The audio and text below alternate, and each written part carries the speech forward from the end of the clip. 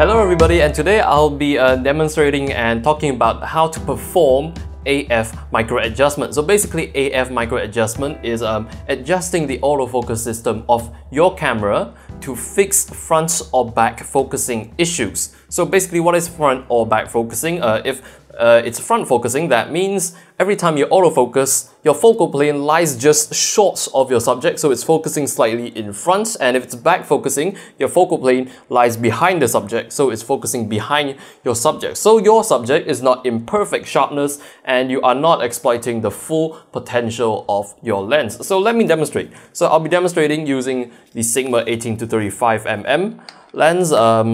So if I can just get this quick release plate to mount. Okay, lovely. Alright, so I will aim my lens on my table, and then I have a coin here. I'm going to set this coin on my table, and I will focus and shoot the coin. Alright, the shot is taken. Now, if you take a look at the photo and if you enlarge, you can see that most of the coin is out of focus and the actual focus is actually lying just in front of the coin. So this right here is front focusing. So what you can do to fix it is, well, for one, you must have a camera that actually supports AF Microadjustment. So for example, the EOS 70D has it, the EOS 50D has it, the EOS 60D doesn't have it. All Rebel series cameras don't have it. Now the 7D has it, the 6D has it, the 5D Mark III has it, and etc. So you can expect this feature to be in higher level bodies. Now if your camera does not have this feature, to correct front or back focusing, you will sadly have to send your camera and lens together to either Canon or Nikon, depending on what brand of camera you use, and then they will have to manually calibrate it for you. So to perform my AF Microadjustment, well, you will need a focus test chart. So you can just Google for the focus test charts. I'm pretty sure they're pretty easy to find, but I have a test chart that I made myself. So you can even buy commercially available focusing test charts on eBay or from B&H or from any photo distributor. I'm sure they sell them, but you can always print your very own like I just did. So I will post a download link down in the description below. It's free to download. Just download it and print it on either A4 paper or A5 paper, or any size of paper you want. I'll adjust that later on what size to print, but usually A4 works. So if you're lazy to Google for a test chart, you can always download my test chart down in the description below. So basically how you use this is you set your focus test chart on a flat surface, a table, perfectly flat. Make sure it's perfectly flat or you will get problematic results. And then you will need a tripod. So make sure your tripod is nice and propped up, and your camera should be aiming onto the focus test chart at a 45-degree angle. So when it's at a 45-degree angle, use the leveling tools, mainly the grid tools in your camera, to make sure that your camera is facing straight onto the focus test chart. So make sure it is straight. So you want to adjust your AF system to use just the center AF point, only the center AF point. So what you want to do is you put your center AF point right on the middle line, the middle thicker line, and you want to just make sure the AF point focuses on that line. So that line will be your focus point. So that is exactly where you want to focus. And then all you have to do is just take a test shot. So when you review the photo, if your lens has no front or back focusing issues, then that line should be in perfect sharpness. So if the lens is, if the center line is not perfectly sharp, then you would need to observe on the scale on both the sides of the focus test chart and see how off you are. So just take a look now. For example, my lens here at 18mm has a pretty bad front focusing issue actually. You can see the lines at about 10 to 14 are way sharper than where it's supposed to be sharp. So you can see it's front focusing quite a bit. Now, if you're testing a zoom lens, you want to test this for both the widest setting for the zoom lens and the most telephoto setting for the zoom lens. So for in this case, I have a 18 to 35 zoom, so I will have to test it once on 18mm and I have to test it once on 35mm.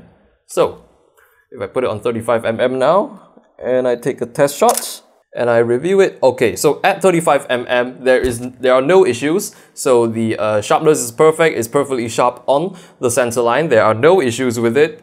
That means at 35mm this lens is fine. However, back at 18mm it has a slight front focusing issue. So I won't have to address the lens at 35mm, I only have to address it at 18mm. So I will go to the menu and then I will go to custom functions, autofocus, and I'll go down to AF Microadjustment and I'll select adjust by lens.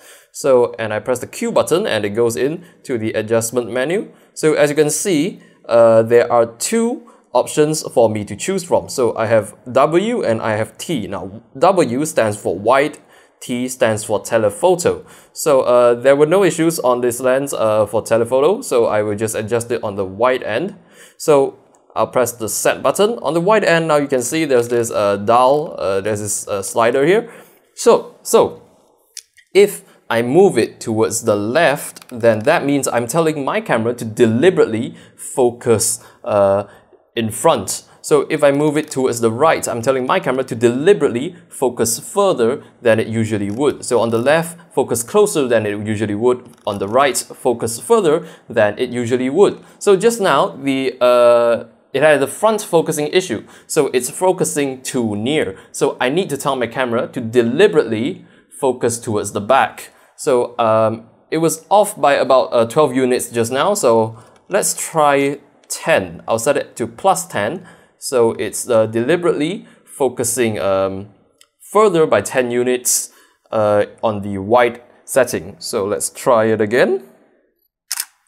Alright, and you can see that pretty much solved the problem.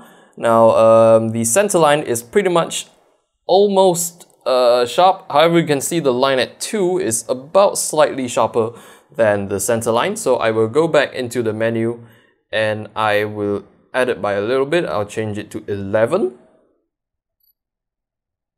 Alright, so now you can see the center line is sharp enough for me, so I will consider that nice and sharp. So that's pretty much solved the front focusing issue on my 18mm. So when you're performing this test, a few things to keep in mind. So for one, let me just get this camera out of the way. Alright, so for one, you would want to perform this test at the standard distance you will be shooting at. Now, actually, I wouldn't be shooting my 18 to 55 at 80mm at this kind of distance. So usually I shoot it further than this, but today is just for demonstration purposes. So for example, if I usually shoot at mid-range distance, so I would also want to perform this test at mid-range distance. So I would have to print a rather big focus test chart for this. So you also need to relate the size of your chart to your framing. So for example, if I have a rather wide angle lens, then I will need a bigger focus test chart. Whereas if I have a lens with a considerable amount of magnification, for example, a macro lens or a 70 to 200 telephoto lens, then well, I will need a smaller focus test chart to accommodate for the tighter framing. So basically, I just had a A4 size here, and when I need a smaller test chart, basically I have it on A5. But basically, how I do that is I just fit 2 test charts onto one piece of A4 paper. So after that, I just fold it in half and cut it in half, and I have a half-size focus test chart that's smaller, more finer to accommodate tighter framing from other lenses. So you can perform this test for each individual lens. Your camera will save the data for each individual lens. There's also a mode to adjust it by all lenses, but that's usually when the front or back focusing problem is reliant on your camera body. So usually it's the lenses that cause the front or back focusing, so you have to calibrate them one by one. So remember to perform this test to get the best sharpness for your lens, but for most cases, not doing anything is just fine, unless there's a really serious front or back focusing issue that's really bothering you. But for me, I left it at 0 for most of the time and I get very usable results quite often. So this test is actually a rather optional test. It's really up to you. You won't get too much of a problem just leaving everything at 0. It's completely fine. So if you perform this test, just remember to perform it at the standard distance you will be shooting at. So thank you very much for watching. If you have any questions, any comments, just post them in the comment section below, and I'll see you in the next video.